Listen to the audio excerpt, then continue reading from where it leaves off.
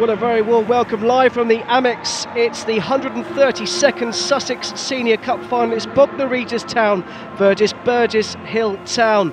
And just ahead of the game, let's run through the two teams, and we'll start with Bognor Regis Town, wearing their home strip of white shirts, green shorts and white socks. In goal for them, number 1 is Dan Lincoln. Number 2 is Joshua McCormick. Number 3, Ashton Lee. Number 4, Richard Gillett. Number 5, Chad Field. Number 6 is Keaton Wood. Number 7 is Captain Harvey White. Number 8 is Emmett Dunn. Number 9, Jimmy Wild. Number 10, Jimmy Mewett. And number 11, Bradley Lethbridge. The substitutes for Bognor Regis Town are Thomas Scott, Leon Maloney, Doug Tuck, Ollie Humphrey and Harley Bain. So for Burgess Hill Town, wearing their away kit of blue and black shirts, white shorts and black socks. In goal for them, number 1, Josh James. Number 2, Boris Kibier-Bono. Number 3, Tom Cadman. Number 4, Michael Wilson. Number 5, Charlie Bennett. Number 6, Talupa Jonah. Number 7, Joe Felix. Number 8, Pat Harding. Number 9, Ross Murdoch. Number 10, Captain Dan Beck. And number 11, Aaron Smith-Joseph. The substitutes for Burgess Hill Town: Josh Short, Farrell Ryder, Josh Tuck, Steve Sargent and Jack Mullerit. So as I said, this competition dates back to 1883. And that season, Bognor Regis Town were just formed and Burgess Hill Town were barely a year old. But the following year, Burgess Hill Town won the first of 3 consecutive trophies. In contrast, Bognor Regis Town had to wait until 1955 to lift this trophy for the first time.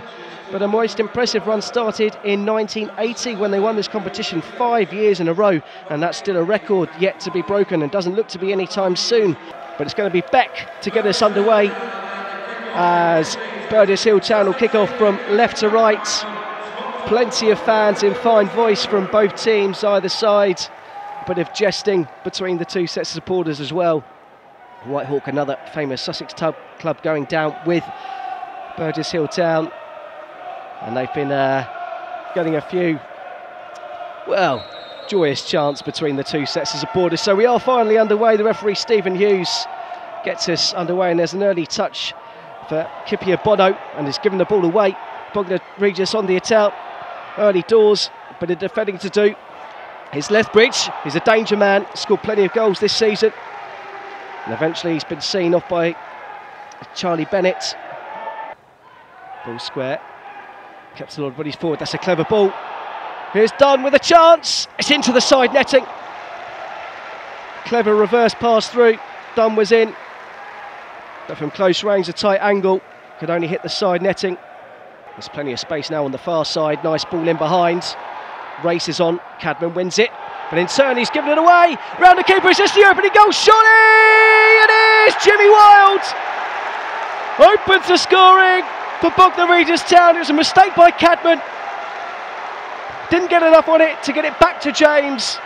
And Jimmy Wild, who's been a bit of a journeyman round Sussex, has opened the scoring in the Sussex Senior Cup final.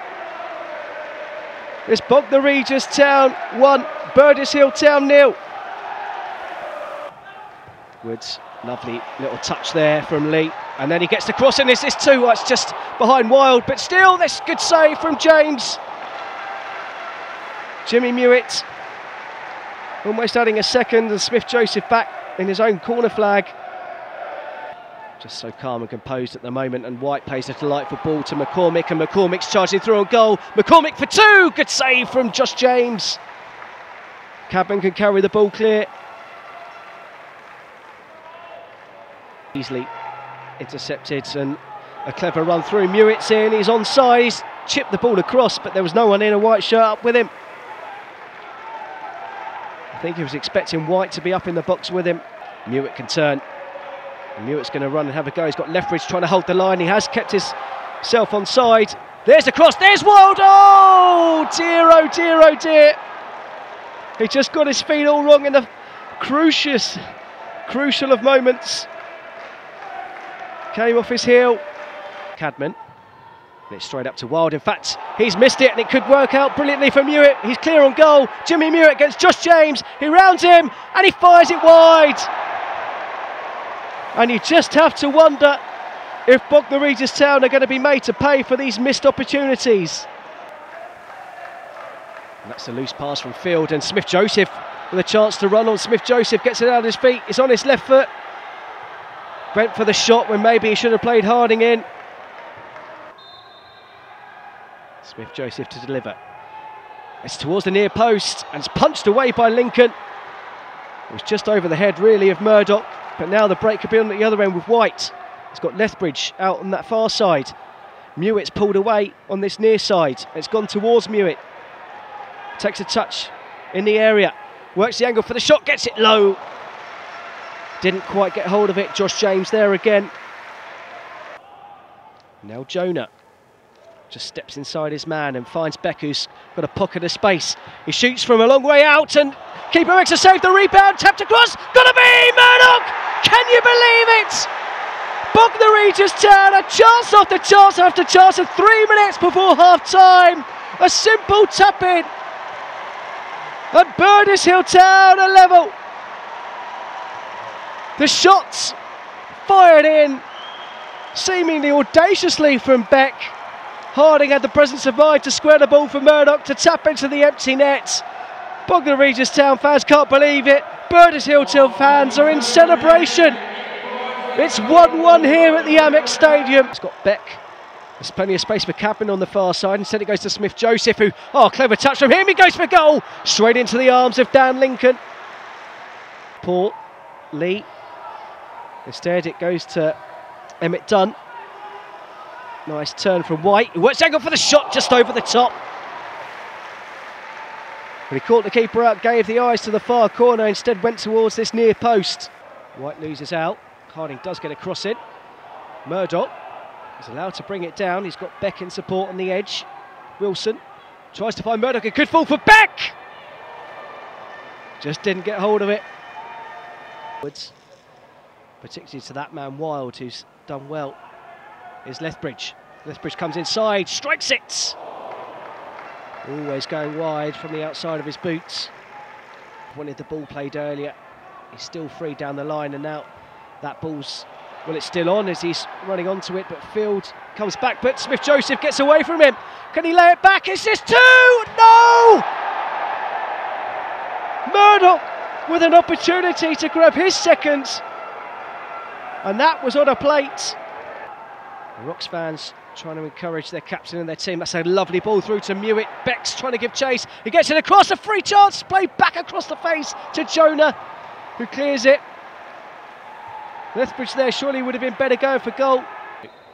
The free kick just chips it into the box. A free header. Well, that goes down as a good chance. That wasn't taken. A further goal ahead. And that's loose from McCormick, and Felix could be in. Felix pushes it out wide on his left foot, strikes towards goal, and Dan Lincoln with the save, stands up tall. And Felix throws to the floor. Here's Lethbridge trying to make a nuisance of himself, playing in the central position. He's got away from his man, he gets it shot away over the top. He wants more than that. And that's what can happen if you do play a high line. Mewitt gets in against Jonah, works the space for a cross, chips it towards the back post, free header! Onto the roof of the net from Lethbridge. Taking a risk there was Emmett Dunn. And there's a ball through, and this could be the winner. It's Lethbridge! Over the top. James not happy with his defence, letting Lethbridge through. Joseph looked out on his feet at the end of the game. He's worked the magic for a cross.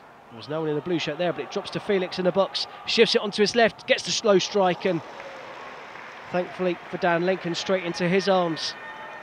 Starting to fill the air at the Amex Stadium, the Sussex Senior Cup final.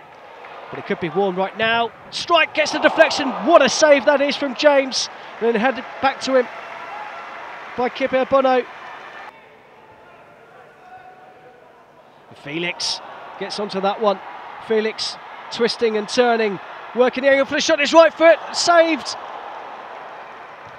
And eventually cleared away by Field. Wilson looking to find Felix, and he does. Felix checks back, steps over, works along his left foot, strike, gets a deflection, took the sting out of it. Once again, Lincoln was able to match up with a strike from Felix. A pass to play, but White has got a wizard foot. And here's a chance, bursting through a goal. Just got trapped on the foot of Lethbridge, but he works it. Important block, that was from Jonah again. And then Cadman does the rest. Ryder, has he found a bit of space? He has, there's a slip, he gets it across. There's no one in the blue shirt there, though there's two Bognor Regis Town players down. But instead, Maloney looks to play the ball through. Lethbridge, just two up, there's the support. It's Tuck! There it is! 2-1 Bognor Regis Town! You thought they were going to put the ball out of play. They've got two players down on the pitch, but they played on. And the two substitutes combine. Maloney found Tuck, who arrived late and slotted into the corner, the one place Josh James couldn't reach. And in the Sussex Senior Cup final, in the final minute of the first half of extra time, it's Bognor Regis Town 2, Burgess Hill Town 1. Now Felix, cross in towards Ryder. Good break here for Cadman. He hits it first time. Here's Tuck, his goal. Looks to be the match winner. Oh dear. It just switched off for a minute, the Burgess Hill Town defence, and that allowed the full-back Ashton Lee to ghost in. He just couldn't pick out a man.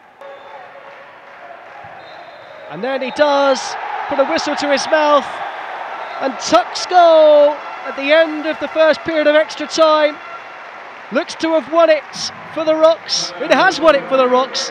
They have lifted the Sussex Senior Cup. The final score in the Sussex Senior Challenge Cup final is Bognor Regis Town 2, Burgess Hill Town 1.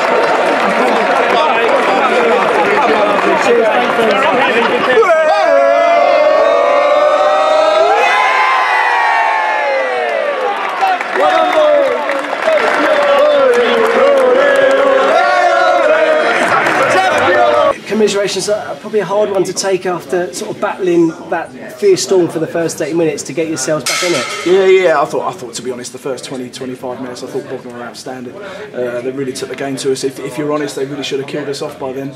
But I've got a resolute bunch, and I think we grew into the game from sort of like 25 minutes onwards, got ourselves back into it.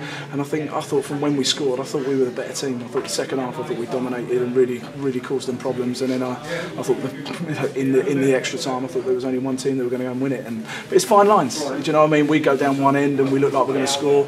They break and they go and take their chance. And that's kind of been our story of our season.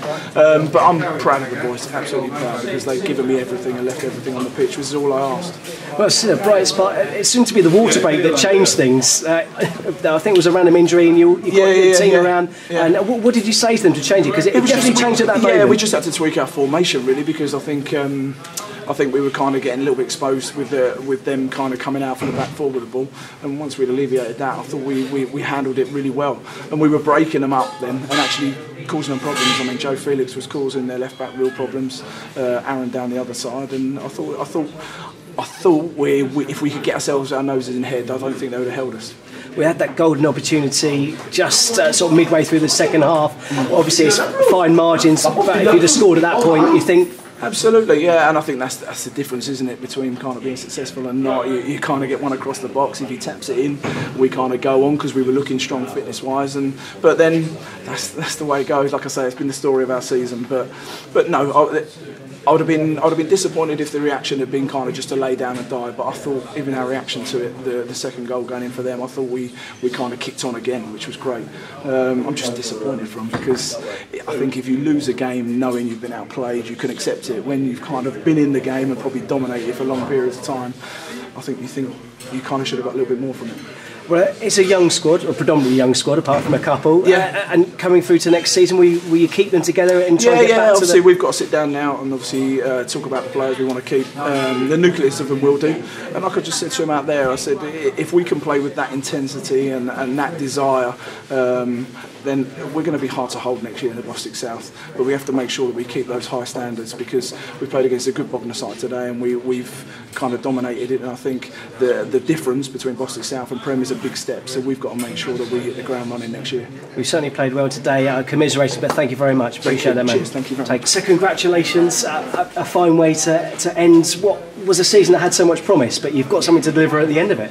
Yeah, absolutely. It's, which ended up as a very average campaign for us, which was a great start to the season. To top it off with a trophy was great satisfaction for the players because they have worked very hard. You know, we've been decimated with injuries throughout the season. Don't want to make that as an excuse, but you know they're just facts. And I think you've seen in the first half, especially when we do get a lot of our players who are good out on the pitch, we are a threat. It was such a fast start to the game. All of the attackers looked on song, apart from being able to put the ball in the back of the net. Was that frustration at half time that you came in level rather than ahead? I think also when you dominate a game like we did in the first half, and we could have been 3 or 4 up realistically, you know, clear-cut chances. I think inevitably, as players and as staff and stuff, you are going to be a little bit down, a little bit shell-shocked really. And I think that showed in the second half because I thought they were, for the first 30 minutes of the second half, I thought they were the better team. You know, they nullified us a little bit, and we stopped passing, stopped moving, stopped trying to penetrate. And then I think after that, the last 15 minutes, and then obviously the extra time, I thought we took control of the game again and missed clear-cut chances again. Of course, bringing Tuck on just at the start of the second half, or start of extra time, I should say, he sort of changed things. He just sat a bit deeper and started to make things happen again for you, and took his finish well. Yeah, absolutely, and no disrespect to our players, and I think Doug's probably the only person on that pitch, for us anyway, that can slot that goal in like that and show that composure. And you bang on, by the way, we brought Doug on to just give us that bit more security in their passing, and he brings that, the experience, he brings that calmness about him, and he brings that confidence on the ball that we needed in the second half.